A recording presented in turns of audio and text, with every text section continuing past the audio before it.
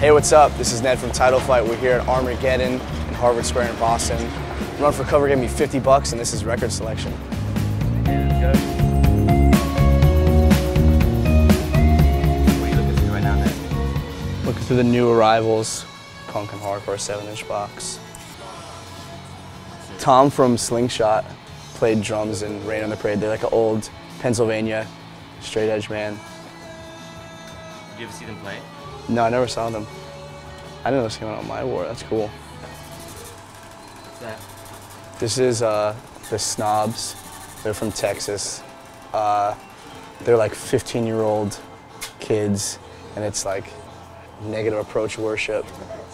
And I have 2 copies of this, but I buy it every time I see it just because I like it so much. They played Posse Numbers 02. And they showed up, and they were seriously, I think, 15 or 16 at the time. So their dads were driving them around. Their dads rented an RV, and they took them on tour. And apparently they played Posse Numbers on Father's Day. So they sent out the show to their dads. But my tape player like eats tapes, so it sucks. I put it in, and sometimes they don't come out. His dad punchers, it's Elliot from Touche's new band, and Jeremy from Touche just put out their 7-inch, so that's cool. Haven't got a copy of it yet. I saw them play in Philly on that Tiger Shot tour. They were cool. Yeah, I mean, this is real cool, this Blast sticker, this Warzone sticker. Blast is a old California band. They were on Wishing Well for a minute, but they're cool. They just put like a new record out on Southern Lord, Warzone, of course. It's great. There's a cool COC sticker. Oh wow, rest in pieces. That's the coolest thing there, I think. I've never seen that. This is Blacklisted's last LP. No one deserves to be here more than me. It's one of my favorite records in a long time. It's really cool, really different. It's definitely a record to check out. Will recorded that, right? Yeah, that was like the first record that Will did, pretty much, at Studio 4, I think. This is Dag Nasty, Can I Say? It's like a more recent Discord press, but this is one of the best records of all time. From the era when DC was getting really melodic, and Brian Baker and Dave Smalley and everything. I've got 2 copies of this already, but it's a good one. Murray Street, Embrace.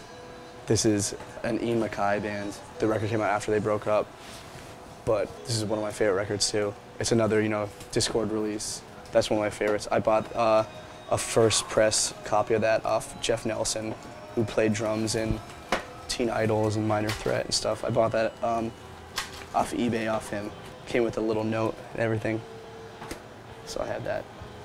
This is Blake from Jawbreaker's new band, Forgetters. This LP came out last year, but it was definitely one of my favorites of last year. It really grew on me really quick, and it's a little more like early Jawbreaker, but there's some really cool melodic parts, and there's really good lyrics, obviously. These are both In My Eyes LPs. Rev just re-released them. This one's a little more straightforward. This is the first LP, Difference Between, and this gets a little more melodic, Nothing to Hide. Nothing to Hide was an important record growing up. I have a couple copies of this. I don't have any copies of The Difference Between.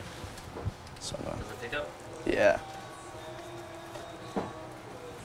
This is a Run for Cover release that I feel like doesn't get any attention because they never played any shows, but Memorial was Pete Appleby from Renee Hartfelt. It's a cool record that doesn't get enough attention.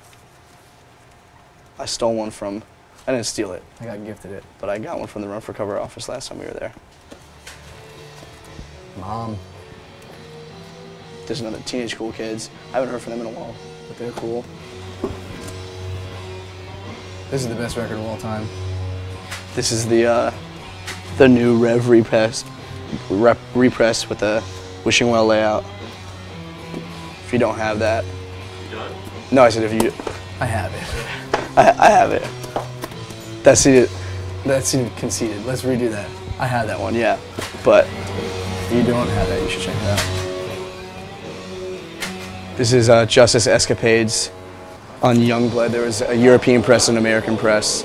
They kind of took what they were doing, which was kind of a straightforward late 80s New York influenced sound, and they really pushed it to the edge, if you will, to use their lyrics. And this is a record that, you know, with the likes of like Planet Mental and, you know, a couple other records in that time that really, they did something really cool, and I'm definitely gonna pick that up.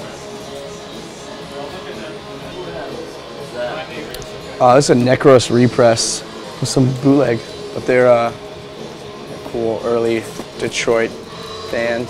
This is Rest in Peace Is My Rage. Same thing as a sticker over there. This is members of Sick of It All doing some really rockin' kind of hardcore. This is really cool. Definitely got to pick this up.